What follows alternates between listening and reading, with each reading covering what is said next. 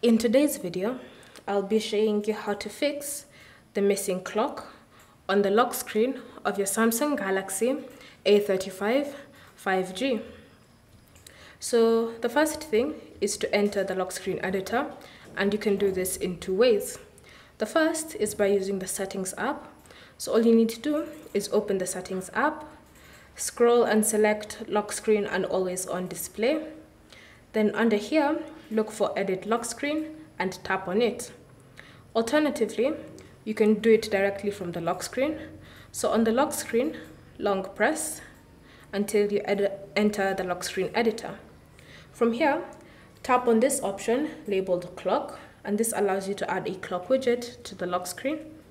And from here, look through the various clock styles and select the one that suits your needs. So you can choose an analog clock without numbers, one with numbers, and it's all up to you.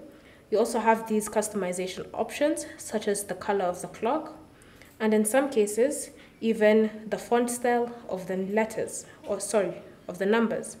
So customize to your liking. And once you've finished customization, ensure that you tap on done in the top. That will save and apply the changes to your lock screen. And so now you should see a brand new clock style on the lock screen of your phone. Thank you for watching. If you have any questions or comments, leave them down below and we'll get back to you.